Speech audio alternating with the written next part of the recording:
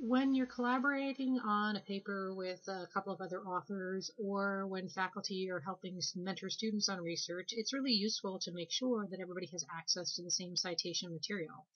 There are ways to share libraries. That's a little bit restricted because of copyright laws, but that's one way to collaborate. But an easy way to make sure that everyone has the same reference list is to use the upload the traveling library feature.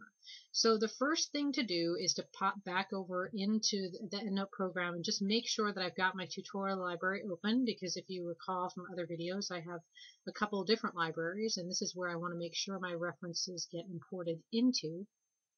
Then I'll come back to my document where I've got my 6 citations in my bibliography.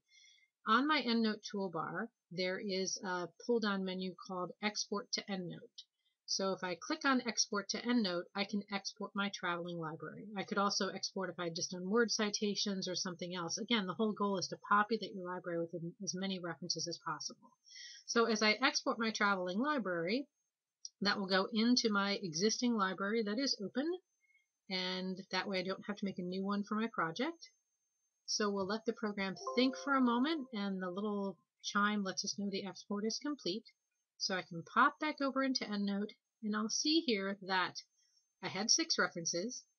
4 of them were imported, which means that 2 of the references were already in my library. So if I got this article by, let's say, Ruggiero, I can click on this. If I come over into my all reference list, my Ruggiero article should be in here as well, and there it is.